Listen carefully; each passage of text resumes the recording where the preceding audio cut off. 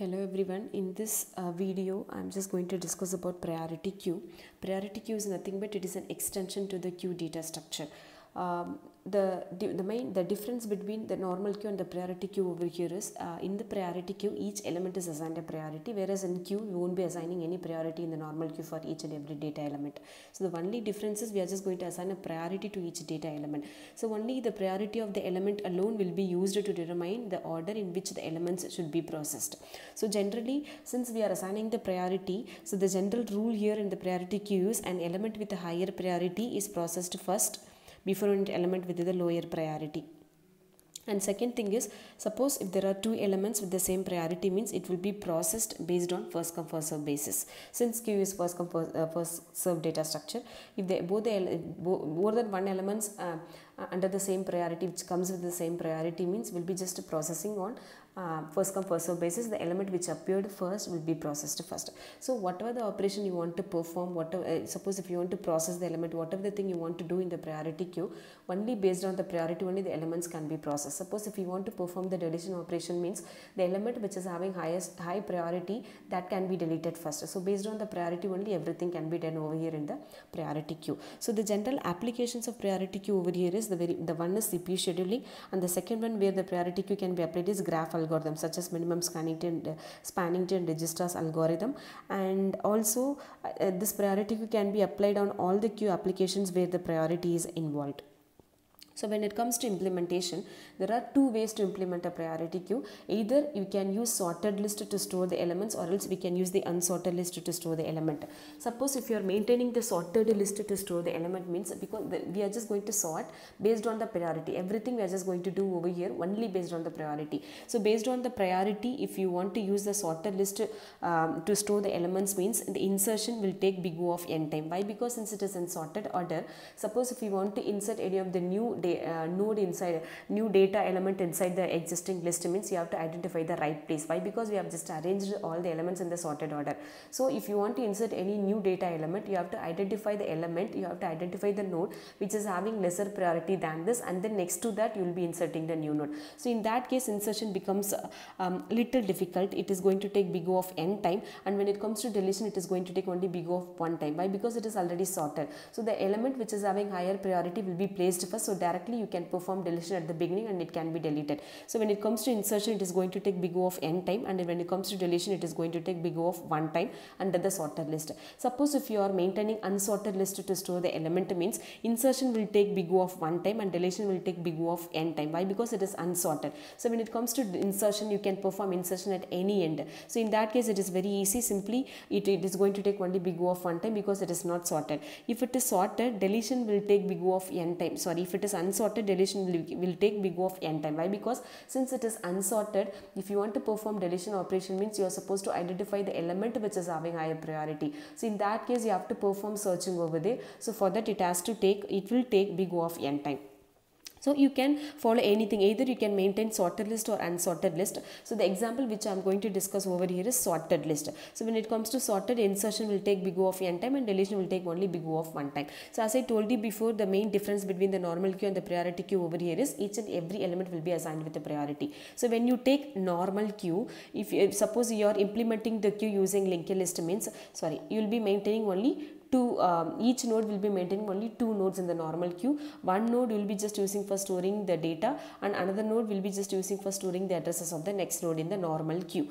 When it comes to priority queue, one more field we are just going to add to store the priority of the element. So totally each node will be having 3 nodes over here. The first node will be storing the data, the second node will be storing the priority, and the third node will be storing the address of the next node. So when you create the node, you have to create the node with 3 fields. First field for data, second field for priority, and the third field for storing the address of the next node. And this is the example, the sorted list example I have given over here. Now we are just going to discuss the pseudocode for performing the insertion operation, and the deletion operation will be discussed in the next video. So now when it comes to insertion, for example, this is my new node. I just want to insert this new node in the list. This is the list available. So inside this I just want to insert the new node, and this is my new node. My value is 30. Inside the new node, in the place of data field, I am just going to store the value 30, and the priority is going to be 4. So I am just using these two lines. I am just writing the value in the place of this is my new node.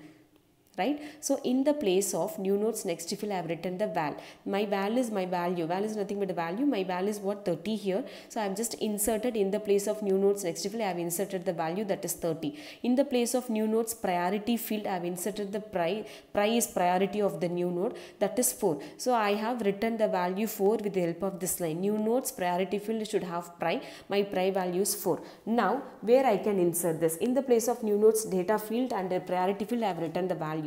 Now where this can be inserted, because when it comes to insertion in the sorted list it is going to take big of n time. Why? Because we have to identify the right place to insert this new node. Why? Because my list is in the sorted order, right? So the condition should be, suppose, okay fine, this is my new node, right? So suppose when you insert the element, already there may be the elements in the list, or else the list may be empty, right? So the first you have to check whether the list is empty. The node which you are going to insert is going to be the very first node, or else somewhere in the middle, or else already some elements are there, somewhere in the middle you are just going to place the node or not, you have to check. So the very first condition which I am going to write is, suppose if the list is empty, or else the node which I am going to insert is going to be the very first node. In that case what you are supposed to do, I am just going to tell you now. Suppose if start is equal to null, in that case you just imagine that, okay, I'll give the example. So initially your list is empty. You just imagine that the node which you are going to insert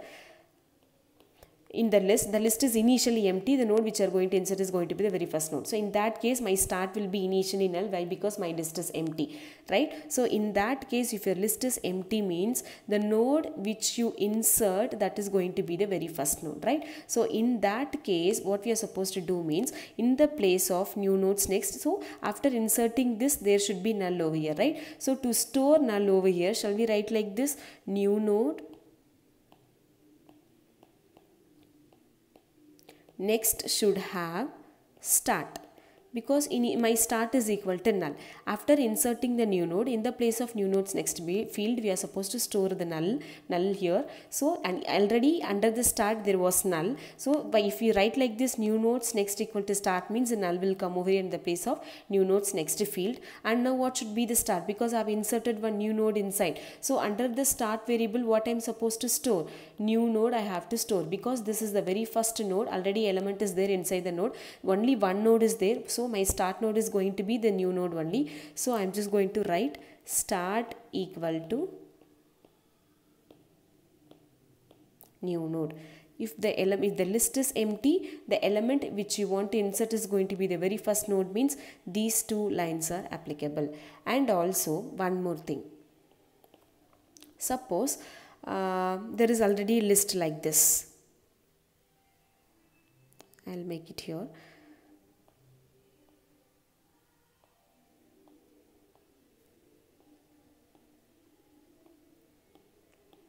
Already there are two nodes. This is start, priority is 3 and the value is 80. Priority is 4 and value is 99. Node AA, node BB. This will have the address BB. Under the start I am just going to store the value AA. Now I just want to insert new node. Now I just want to insert new node, this one. Value 50 and the priority is 2, right? So with the help of new nodes data field I am just going to write the value here, that is 50. New nodes priority field to pri, my pri is here 2. Now we need to identify the right place to insert this new node. So in this case we are not going to insert this new node somewhere in the middle, because when you check it manually, we are supposed to place this node in the very first field. Why? Because it is having the priority 2. If it is 2, we are supposed to place it in the first place. So for this also this condition is applicable. So these two lines are applicable over here. So how the condition can be given here? If pri less than start priority, these two lines are applicable. With the help of these two lines we can do the changes. So when you check whether your start is equal to null, no, my start is not equal to null, or pri less than start's priority. This is your start priority is what? 3. What is your pri? Is 2.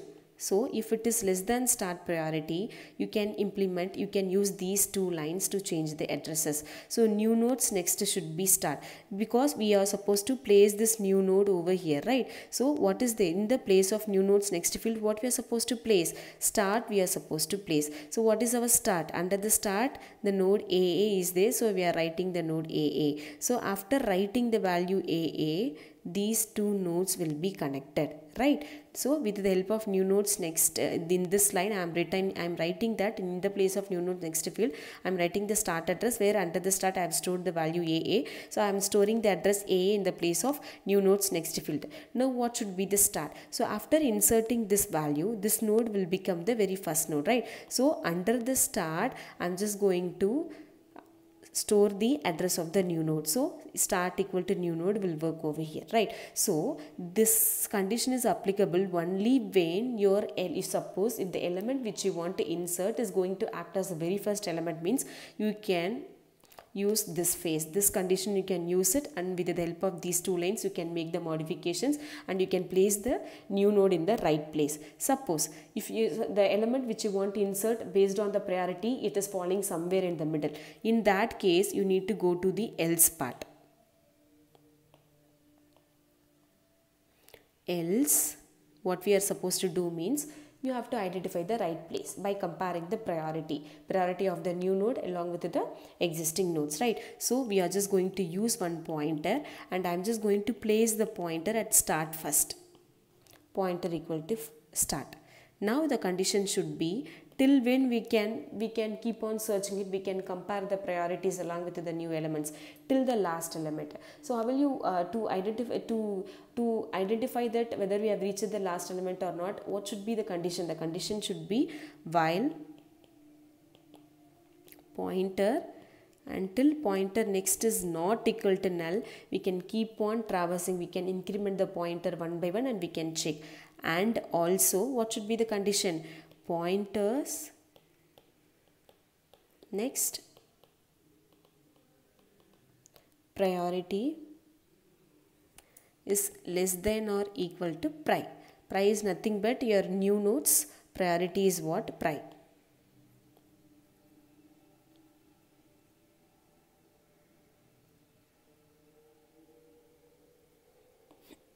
Right? So now initially we are placing the pointer at the beginning, right? Pointer equal to start. Yes, I have placed the pointer. Pointers next not equal to null. I am just checking. Yes, pointers next is not equal to null, and pointer next priority is less than or equal to priority. What is my pointer next? Pointer next is BB. So check BB's priority is less than or equal to pri. So BB's priority is what? 2, right? My pri is 4, right? So my pri is 4. BB's priority is pointers next priority is 2. When I compare 2 and 4, yes, 2 is less than 4. If so, we can go to the next line. It means what? We can increment the pointer. If it satisfies the condition, you can increment the pointer, that is pointer equal to pointer next. Now, after this line, my pointer will come here, right? I have incremented the pointer. Now, pointer will be pointing the node BB, right? Again, you check whether pointers next is not equal to null. Yes, my pointers next is not equal to null only. And the another condition is pointers next priority. What is pointers next priority? That is 3. Pointers next priority is 3, and my pri is what? 4. My new node's priority is 4. You are just going to check whether 3 is less than or equal to 4 or not. You have to check. Yes, 3 is less than 4 only. So I can increment the pointer. Pointer equal to pointer next. So now my pointer will be pointing this. Right? Again you check pointers next is not equal to null. Yes, pointers next is not equal to null. And pointer next priority you have to check. Pointers next priority is 5 here. And my new node's priority is what? 4. 5 is less than 4? No, 5 is not less than 4. If so, we can't go to the next line. It can't go inside the loop. In that case, it has to come out of the while loop. And what it is supposed to do means new nodes. In the place of new nodes next field, we are just going to write pointers next value. So what in the place of new nodes next field, my pointer is pointing what? Pointing the node CC. My pointers next is what? DD. So I'm just going to write DD in the place of new nodes next field. After writing DD, these two nodes will get connection.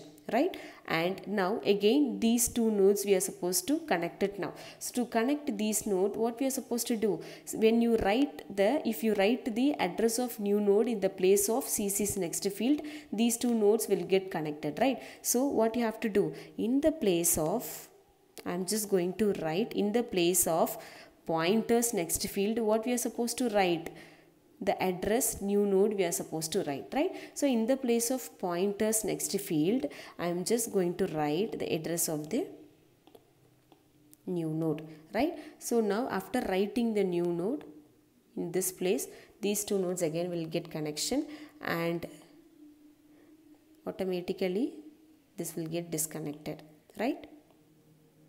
Yes, so we made a connection properly, and finally it will come to an end. This is how we are supposed to perform the insertion operation in the priority queue. Suppose the element which you want to insert based on the priority, suppose if it falls at the first, means you are supposed to follow this phase. Suppose the element which you want to insert based on the priority, it is falling in the middle, means you are supposed to follow this part. Thank you. So the deletion operation will be discussed in the next video.